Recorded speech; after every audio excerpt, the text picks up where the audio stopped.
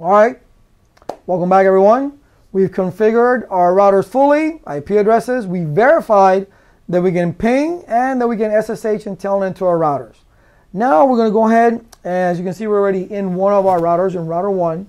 And there's a couple of show commands that I want you to be very friendly with. You need to know these show commands. In your certifications is basically, you know, in the router anyway, it's show run, show IP and brief. But we're going to take a look at each one of these show commands and what is that you need to look at. Okay, look at.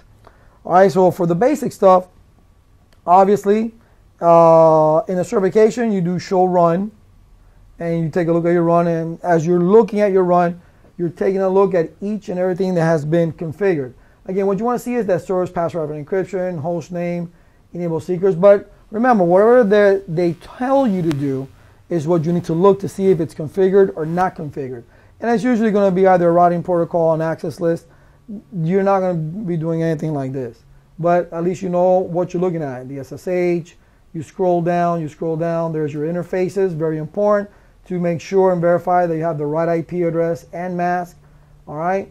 And the clock rate when it comes to the DCE portion of the router's interface, okay? You just keep scrolling down, there's your banner, your consoles, your passwords and all that. You see it's encrypted, right? That's encrypted because of the source password hyphen encryption. Same thing with the BTYs 0 through 15. And you see how it separates the defaults from the rest of the lines. Now, the other one that you will be doing is show IP int brief. Show IP int brief. You will always do that. You'll always, or a lot of times, this command you will do because you want to see, hey, the IP addresses are there, and now I know everything was up. Remember before this said down, and that was because the other side was not configured. Therefore, we had a layer 1 issue. Remember, down means layer 1 issue. Up, down means layer 2 issue, encapsulation issue, clocking issue, okay? All right, so show IP in brief. There's a command that's similar to show IP in brief, which is called show protocols. I'm going to tab over, as with an S, show protocols, and I'll show you what it says. It's basically the same thing, just it looks different. It is showing you that your fast Ethernet is up, right? Fast Ethernet is up. Line protocol is up, just like the int brief showed you. It is showing you the IP address, but at the same time, it shows you the mask. So it gives you that one extra bit of information so you don't have to do a start. Because in the start, you see everything. On a production route, if you do a start, it'll tell you. You'll get a warning probably in the banner that says, don't do a show start, because you'll probably bog down the router looking at all those thousands and hundreds of thousands of information and lines that are in there. You'll learn something called the pipe command that you can actually tell it to look at specific things. But here, instead of doing show IP in brief, another thing you can do is called show protocols, where you can see just the you will see the same thing, but now you get to see the actual mask as well. The next command that we'll start doing later on would be show flash. And I think I showed you this already, the show flash, where you can actually see the iOS name right here that we would copy and paste when we're backing it up to a TFTP server. So show flash. Show version, most definitely, show version is another command that you want to do. It's going to show you your iOS, the release of the Bootstrap 12.3, okay, what this product contains, so the feature set, all right, is going to tell you right there. So sounds like a question to me. Show version, all right, and then just copyright information, and then the amount of RAM. If you add these two numbers together, it'll tell you the amount of RAM, what's being used versus what you have. So add them both, you get a total number of RAM. The Ethernet, the processor, how much NVRAM you have, okay, and how much flash you have.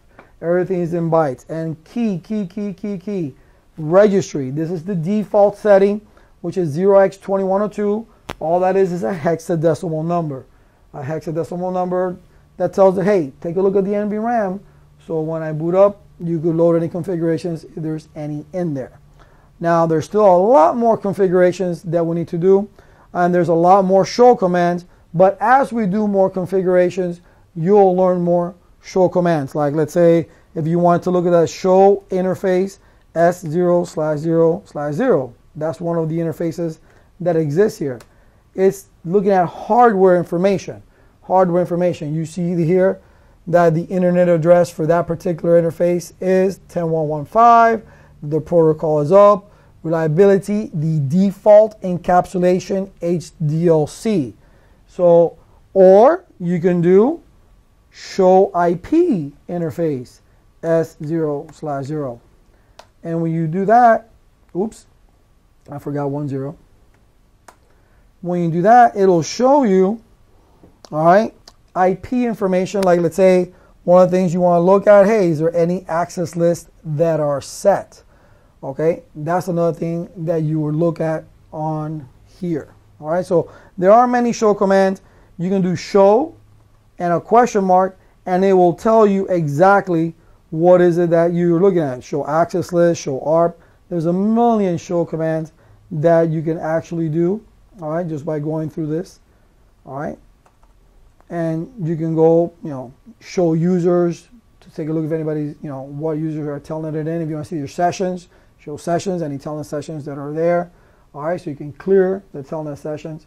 So there's a lot of show commands that you would have to practice. Are you going to know all of them? No, you're going to know the ones you do the most.